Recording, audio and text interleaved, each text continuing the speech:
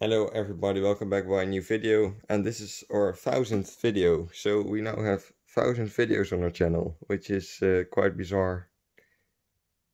Never thought we would have so many videos on our channel, so if you are bored or something, you can always watch a video on our channel. But yeah, they aren't all as good. I have to say that there are some shitty videos on our channel, but yeah, the ones that have been has been uploaded for the last 2 years are pretty decent. But anyway, because of that, I thought it would maybe be a fun idea to review my favorite LED fixture, which is the Philips Iridium Gen 4. And before we are going to start the review, please know that this is just my opinion, doesn't really matter. So yeah, let's start reviewing it. So, in my opinion, Philips has been making some very shitty LED fixtures recently. I don't like the Philips Digistreet at all. I think the design it just looks like a fly sweater, which I'm not the only one who thinks that, luckily. And then we have the Philips Luma second generation, which it's better than the Digistreet, but I have to say that I think it just looks like a cheaper version of the original Luma, and also that was also the same by the normal Luma version. But why is the biggest version so extremely big? It's heavy, it's big, it's just terrible. So when this fixture released a year ago, I was honestly very surprised. And I was quite late. I think it might have been released like in the start of 2020, but I just discovered it in like the fall, start of the fall, because there was one fixture that has been placed on my route to school, and I was wondering what it is, but it turned out that was in Iridium Gen 4, and I have to say, yeah, it looks really good. So what I like the most about this fixture is the design. Which what someone also said is in the comments, it looks like a bit of a combination of all the Iridium generations. Also, it's not as flat as an LED fixture is. It looks like it could have come from like 2010. That there is a possibility that it could still be with high pressure sodium or something. It's not flat. It's not ugly.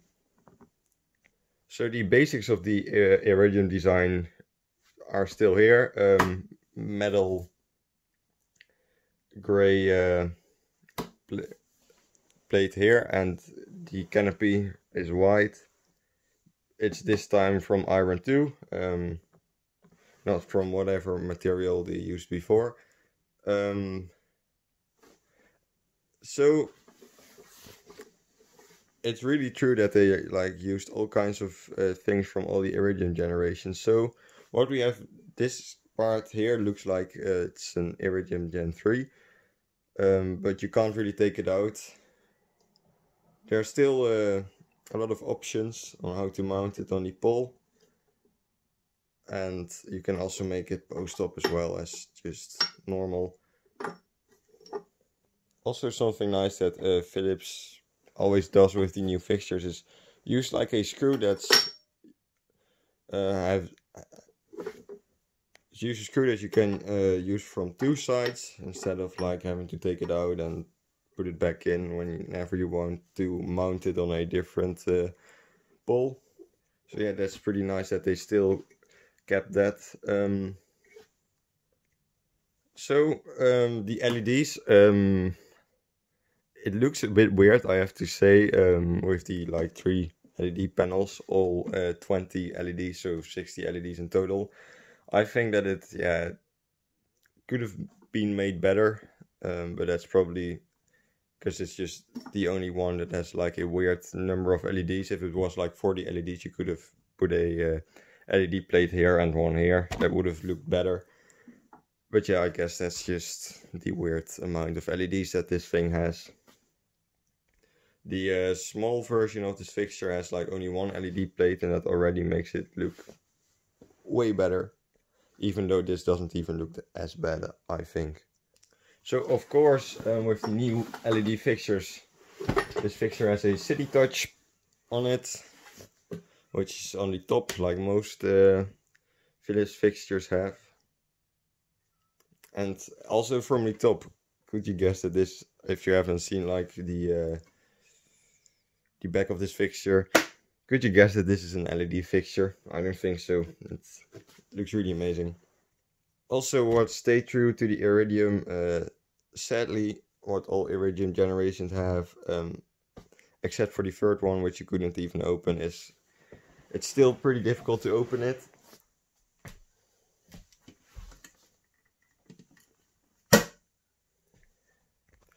But yeah, it just opens as every Iridium fixture does.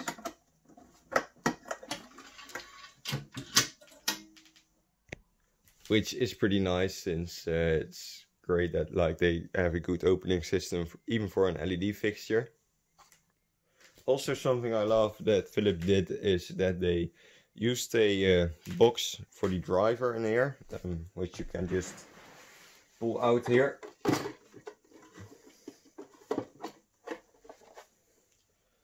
And they use the same box as in the Philips Luma, so they really took all the great things about the Philips Luma and also put it in this fixture. Here we have a sticker with the information on it. And then you can open it, wash it again like this. Then you have the driver inside, which is a pretty normal standard Philips driver.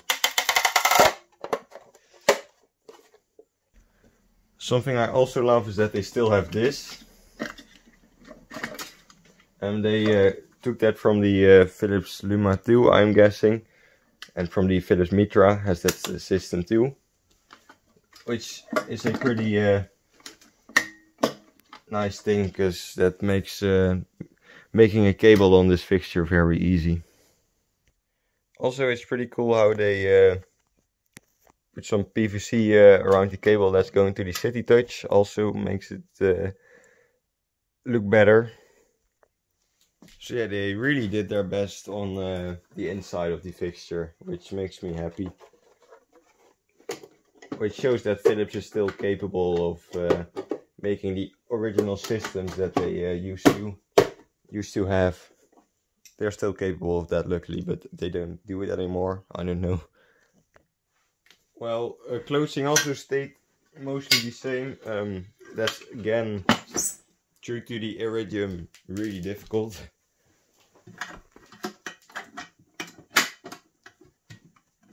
Don't want my fingers to get hurt.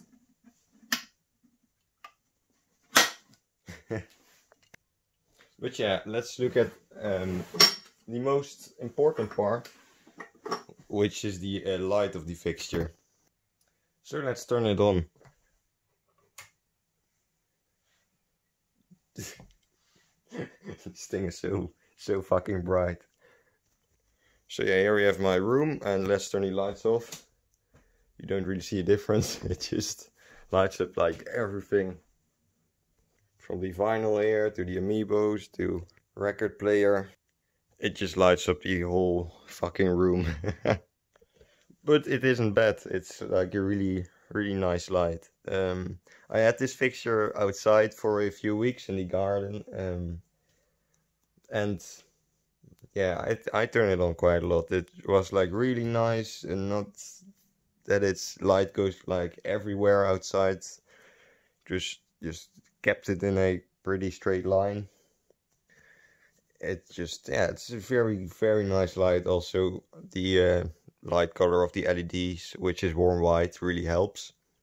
And also pretty funny, this one doesn't have a direct startup, but it, yeah, I wouldn't say it's slowly, but it takes like 1 second to fully warm up. But the camera has some trouble with showing that.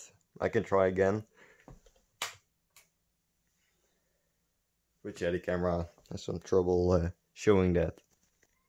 Also, something amazing about this fixture that I forgot to mention, that this thing actually does have a deep bolt too. I don't have that version, but I've seen it on a picture.